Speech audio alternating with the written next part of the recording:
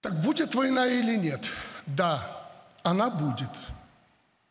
So, will there be a war or not? Yes, it will be, but only in two cases. If direct aggression is committed against Belarus, if a hot war is unleashed against our Belarus. И второй момент, когда быть в войне. And the second option, when the war is to happen, and Belarus is to take part in it. If our ally, the Russian Federation, is directly attacked, the same aggression is committed against the territory of the Russian Federation.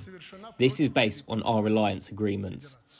Основа тому – наши союзные договоренности. Хочу ответить коллективному Западу. I want to reply to the collective West. It is a very important question for them. Will there be Russian troops on the Belarusian territory? If aggression is committed against our country, hundreds of thousands of Russian service members will be here, who will, together with hundreds of thousands of Belarusians, defend this sacred land.